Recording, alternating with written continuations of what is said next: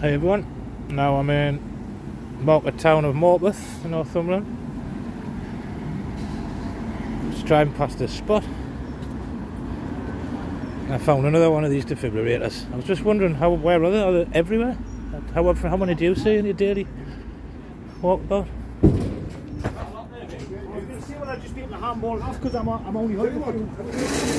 This is like a building site. Look, here's a big leisure centre getting built here. So you've got temporary fencing. One of them defibrillator things.